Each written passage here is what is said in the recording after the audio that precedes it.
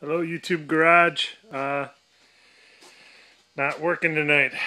I'm just out here because Eastwood delivered today, so I'll show you that. Yeah, buddy. Bunch of stuff that I'm gonna need. Came in the mail today. Give you the first off, just to show you the little handy dandy paint shelf that I built out of scraps I had laying around. And we got a bunch of these head socks. Probably see this one better.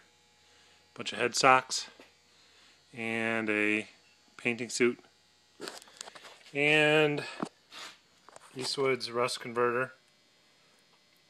Turns rust into a paintable surface. Be using some of that for the rear end and underneath. Painting prep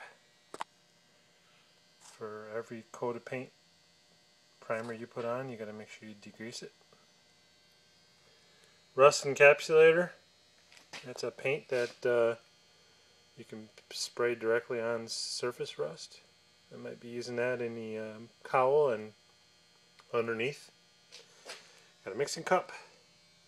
And I got 2K epoxy primer and catalyst.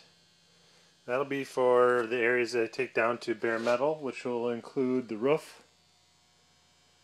the cowl, the engine bay,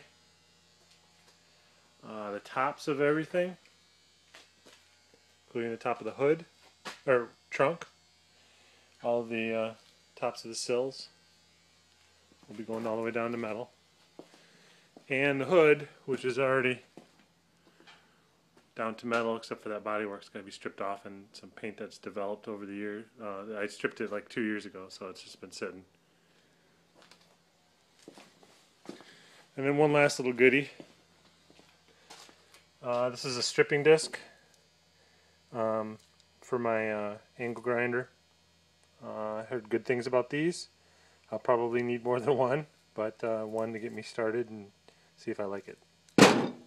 And I guess I should have drained the transmission before pulling it. Whoops. Small environmental disaster I'll worry about tomorrow. That's it for tonight, guys. I'm going to get some sleep. Work is kicking my butt, so I need to get a little extra rest. Thanks for watching.